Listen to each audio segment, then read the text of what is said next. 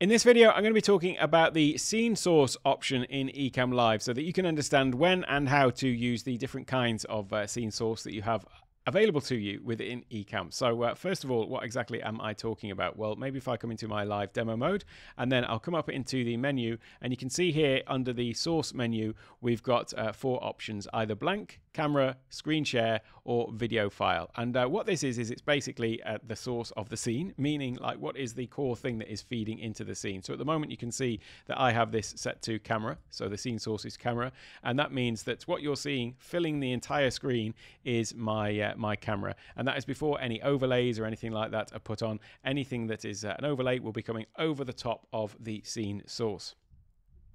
Now there are, as I say, 4 different options, and you can choose 3 of them from up here in the menu as well. So here we are in the camera source, but you can also change to the screen share source, or you could also change to a movie here if you were to just select a movie, and then that movie would play in the background instead, or rather as the source.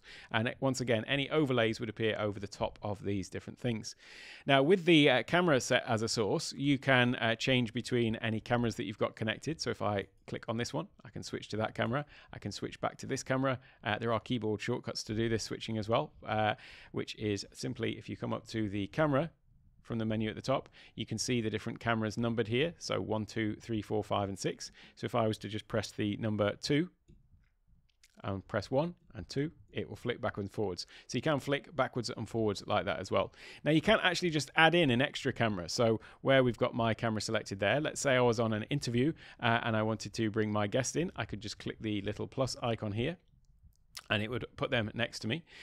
You'll notice how it has sort of cropped images so that we are fitting exactly into the space available. You can disable that if you want by just coming down to the little cogwheel here and then just unchecking this crop split screen, and then what it will do is it will try and fit us in. Now I've got my background image on there at the moment. Let me just get rid of that, because the default would be like this, and you can then go and add in multiple different people if you wanted it as well. So if we add 3 guests in, it just sort of arranges us to fit us on the screen. So now I could technically just have an interview where we were all fitting into the screen like this. Now this is the as I say, the default way that it behaves in Ecamm Live. But I'm going to suggest to you that this is not necessarily the best way to use Ecamm. I do see people who are using Ecamm like this, and as they want to, add more people in, they'll just be using this plus and minus. And then also when they want to switch to screen share, they will click over to screen share. And by the way, in screen share, we do have some options. For example, you can have the little picture-in-picture showing if you want to be in the shot as well, and you can just resize that as well. You can also turn that off if you don't want to see it. Same goes for the movie. You can show and hide that in there as well. Personally, for me, I always start with a completely blank canvas. And the reason being that instead of having these views, which are something like this, with multiple different people in it, I prefer to be able to build these out myself. So the corresponding version of that would be something like this, where we've got the guest number 1 and myself. I've got space for another little lower third if I want down at the bottom, so something like that. I've got a view with 3 people, or scene with 3 people rather, scene with 4 people, and so on. And you can create all of those by starting with a blank canvas, and you have all of the flexibility that you've got with the scene source version, except you've got more so, because then you can adjust sizes, positions, and all of that sort of stuff. Now the way that you do that then is if you create a new scene. So if I start a new scene and I have my scene source set to blank, then with that one, if I create the new scene now, now let me just take off some of these overlays for a moment. Then you're basically, whoops-a-daisy, it's the wrong one. You're basically then starting with a completely blank canvas, and you can just literally build this up from scratch. So then you would be able to come down to where the camera overlays are down here, click on new camera overlay, and then we can put this where we want it. If I did want to bring a guest in, we can change the size of this perhaps. Let me change this to the shape. This isn't intended to be a complete tutorial on Ecamm by any stretch, but it's just the difference between the scene sources.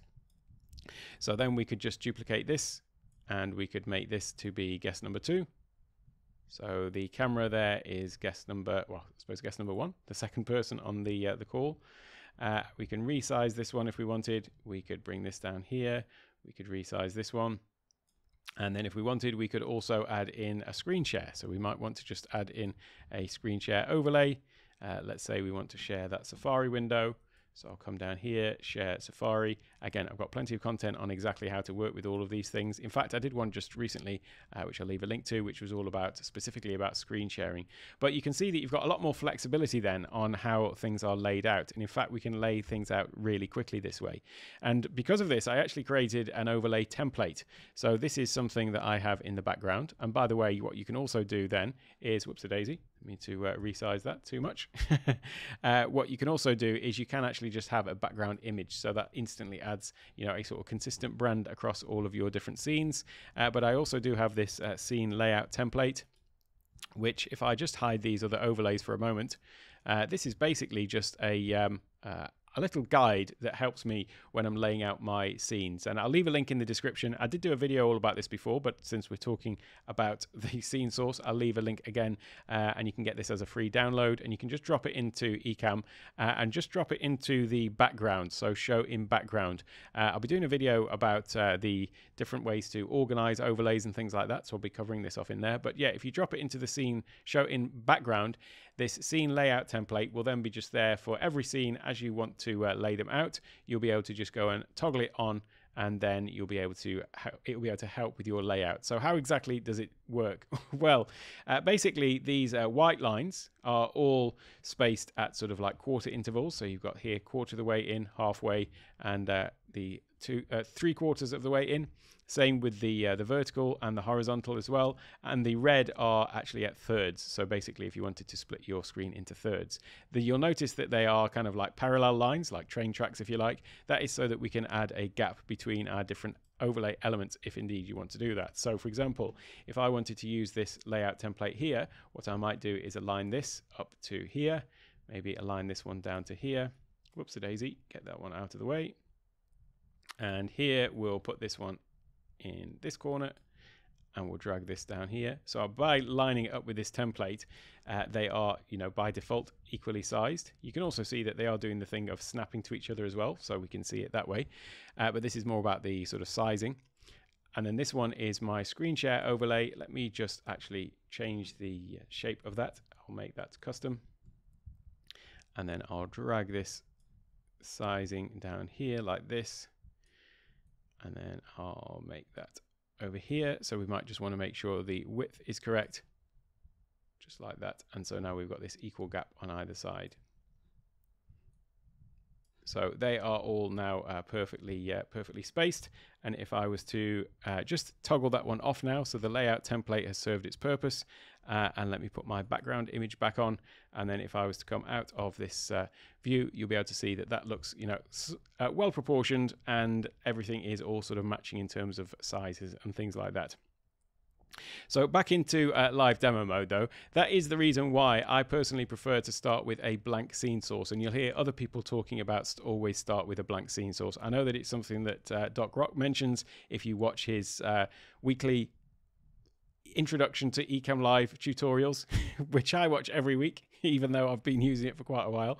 It is certainly something that's useful, and you do pick up little things every time with that. But this is what he's referring to when he says always start with a blank scene source. And the way that you can set that as a default, by the way, is if you come into the show and hide preferences, and then we come into the video tab of the Ecamm Live preferences. You've got here default source mode, which is blank, and so you can change that from either blank, camera, or screen share. So just changing it to blank in here will mean that whenever you create a new scene, by clicking on the little button down here, then it will just start with a completely blank canvas. I say completely blank, it will include anything that is set to show in the background, and this is the great thing about it, because if you do want to have some sort of like branded background or something like that, just like I've got here in all of my scenes, I have this same sort of thing going on in the background, then you can just change that in here. And that also means that if you want to actually change up the look of your show, you can easily just add in a new background and it will be replicated throughout all of your scenes. And then this then is where we've got the scene layout template. So you can just use that as a little guide to help you get things lined up. And by the way, since the latest version of Ecamm Live, we've now got sort of snapping and alignment tools. So this is great for getting the overall sort of size and proportions right. And then you can use those little snapping tools that we've got for that fine adjustment. So what do I mean by that? Well, if I come back to this one, you can see that now if I just turn off my scene layout template, and maybe I'll just turn off actually the whoops daisy, I keep doing that, I keep scrolling after I've selected something. If I turn off the background, you'll see that we get these little alignment lines, and everything is all aligned because I've just used that template as well to sort of line it all up. But you can see that these two are lining along the center line, and they're also lined up at the edge because they're the same size, and they're also lined up with the sort of bounding boxes of Ecamm Live. So there's this blue square that goes around the perimeter that's basically giving you that sort of offset. And I purposely designed the template so that my bounding box, the white line, is also the same as the bounding box of Ecamm. So that is the layout template. As I've said, I'll leave that in the description. There are a couple of other scene sources though, and obviously one of those is, if I just come back to my main view for a moment and get rid of these two. Incidentally, by the way, this layout template that I've got, because it is an overlay, I have just assigned that to be a button on my Stream Deck. So I've got a button that when I am creating new scenes, I can just press my Stream Deck button and toggle it on and off just like that. So then it's really easy for me to create a new scene layout on the fly. It really comes in handy that way. But there are a couple of other scene sources, obviously. There is the Screenshare one, and that's kind of just being covered off because just as we created this scene here with a Screenshare in it, then yeah, that sort of, for me, is far more versatile than the pure Screenshare option that you've got, where it's basically the Screenshare is taking over the whole screen. You don't have the same level of control over that then.